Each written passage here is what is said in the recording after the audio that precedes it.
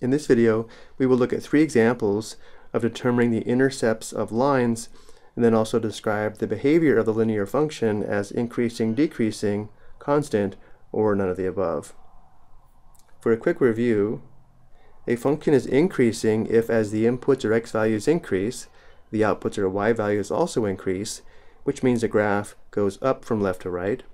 A function is decreasing if as the inputs or x values increase, the outputs or y values decrease, which means the graph goes down from left to right. And then finally, a function is constant if as the inputs or x values increase, the outputs or y values remain the same or are constant. In this case, the graph is a horizontal line. So going back to our first example, notice how the line is going uphill from left to right, and therefore the linear function is increasing. And now let's determine the intercepts. The line intersects the vertical axis at this point, which is the vertical intercept, and the line intersects the horizontal axis at this point, which is the horizontal intercept. And now let's determine the ordered pair for each point.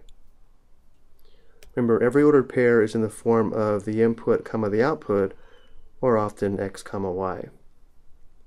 To determine the input or x value, from this point we go straight to the horizontal axis, which is where the input or x value is 0. So the first value of the ordered pair is 0. And because the point is on the vertical axis, we can see the output or y value is -4. The ordered pair for the vertical intercept is 0, -4. Any vertical intercept or any point on the vertical axis will always have an input or x value of 0. And now for the horizontal intercept, we can see that the x value or input is +8 because the point is on the horizontal axis.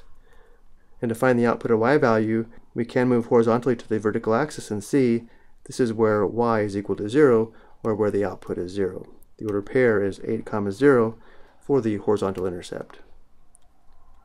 For any horizontal intercept or x-intercept, the output or the y value is always 0.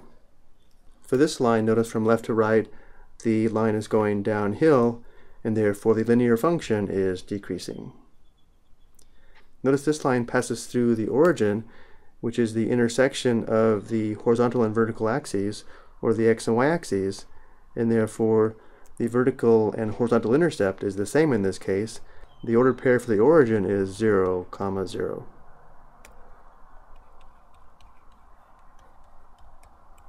Let's take a look at one more example. Notice here we have a horizontal line, and therefore we have a constant linear function. We can also say this is a constant function because as the inputs increase, the outputs or y values remain constant at a value of 8. The line intersects the vertical axis at this point here, which is the vertical intercept. Notice how it does not intersect the horizontal axis or x-axis, and therefore there is no horizontal intercept, and therefore we enter D and E for the horizontal intercept. And now let's find the ordered pair for the vertical intercept. We have the input comma the output, or the x-coordinate comma the y-coordinate.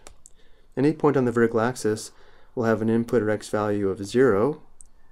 We can determine that by going directly to the horizontal axis from this point, and notice how this is where the input or x value is 0. And because the point is on the vertical axis, we know the output or y value must be 8. The ordered pair for the vertical intercept is 0, 8. I hope you found this helpful.